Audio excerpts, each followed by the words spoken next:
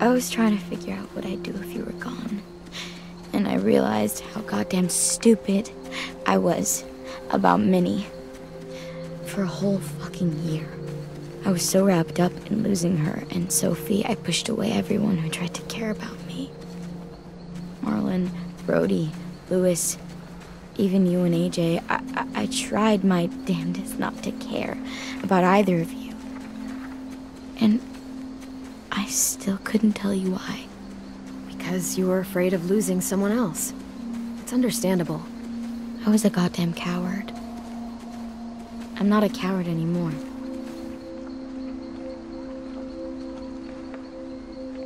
Jesus, everything's so different now. Me, us, the school. I remember how Marlon described it, what we were gonna turn Erickson into. It's not the way any of us pictured it. How did you picture it? I guess I couldn't. I just listened to what Marlon said. How it would be a home. A real one, but I couldn't really wrap my head around it. My family lived in a trailer.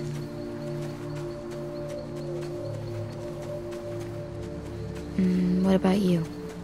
Where'd you live? I lived in a house with my mom and dad. Fence around it, big backyard. What was your favorite part of the house? I liked my bedroom. My parents painted flowers on the walls, and I had this little white bookcase. What kinds of books? Well, one of my favorites was about a family of kids living in the woods together in this old, abandoned train car. Then, it turned out they had this rich grandfather who took them to live in his mansion. You got a rich grandpa who'll take us away from all this? I don't think so. Damn.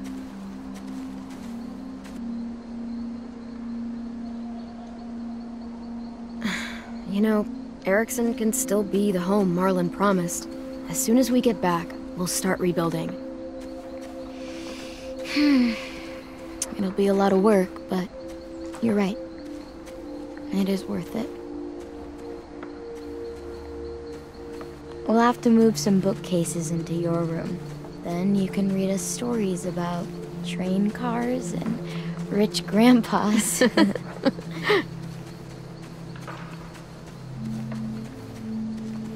After all that's happened, it's still hard to imagine. I mean, we fought for it, defended it. It should feel more like home than ever, but it doesn't. You know what the problem is? That stupid fucking name, Erickson. You want to rename it?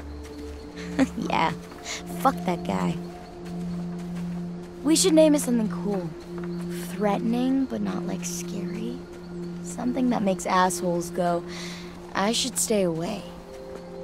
But not like Blood Murder Knife House. How about Castle Violet? Oh no, we can't name it after me. You're probably less of an asshole than Erickson. I hope, but still no. Too late, it's Castle Violet. Fine. I want to help rebuild our school.